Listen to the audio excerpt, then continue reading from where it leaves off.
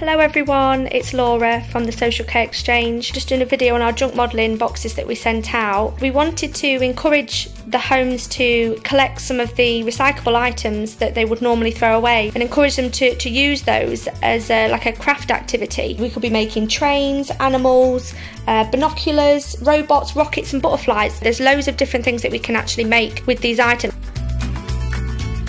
So we've sent everybody a storage tub to start collecting to encourage everybody, and then we've just provided a few bits of craft items really to get you going. We look forward to seeing all the different types of creations that you come up with, so have fun!